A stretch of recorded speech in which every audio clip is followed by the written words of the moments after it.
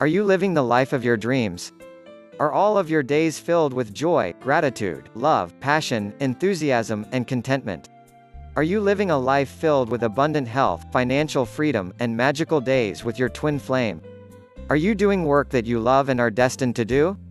If you answered, yes, I am, then I'm super happy for you. Congratulations. But if you answered, no, or not quite, it's possible that you are caught up in a downward spiral. What is a downward spiral, you might be wondering? Here is an image to help me explain it a bit better. Energy flows upward, in a positive direction, or downward, in a negative direction. When things are going well in life, it's much easier to stay on the upward side of the spiral where all of the positive emotions are. But we are human. And bad stuff happens in all our lives from time to time. It's not really a big deal if we are able to quickly bounce back into positive emotions, knowing that life is happening for us, not to us. But sometimes negative things occur in a manner that can make it challenging to stay in a positive mindset and heart space. An example of this might be having a loved one die unexpectedly the same month as a car wreck or a job loss. It can be difficult to stay in a place of gratitude and appreciation when experiencing several harsh events at once. And I'm sure you know how important vibration is to be able to manifest positive things in your life.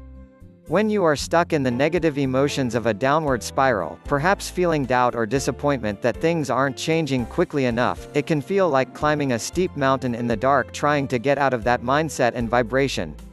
Just as positive emotions create positive vibrations that attract positive experiences into our lives, negative emotions create negative vibrations that attract negative experiences. Sometimes this might feel overwhelming. Or it might just feel like you are stuck. If it's bad, really bad, you might begin to feel jealousy or apathy or blame others for your experiences, possibly even slipping into a victimhood mindset. There are a few important things I want you to remember about the downward spiral. Everyone spends time there at some point. If you feel stuck there, it's not your fault. Often to get back on an upward spiral, you might need help. See, when in a downward spiral, your life experiences will be the result of your negative vibration and can further reinforce the negative emotions you have been feeling. It's really hard for the conscious mind to just override that and stay positive. Thankfully, you don't have to.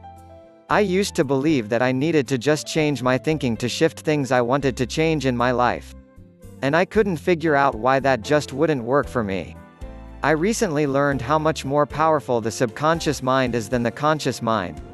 I've learned that anyone can shift their life dramatically and quickly by working directly with the subconscious. And, even better, I discovered a powerful new technology that can have this dramatic effect on the subconscious in only 60 seconds. I know that sounds crazy. But it isn't.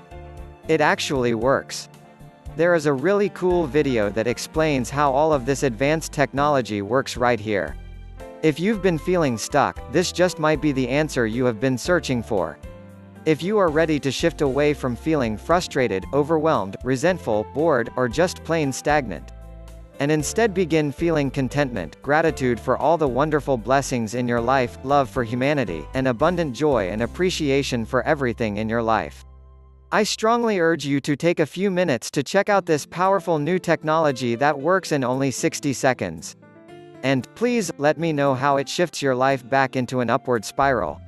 Find the link to the video and more information in the description below. Don't forget to like, share and subscribe to our channel for the latest videos. Thank you.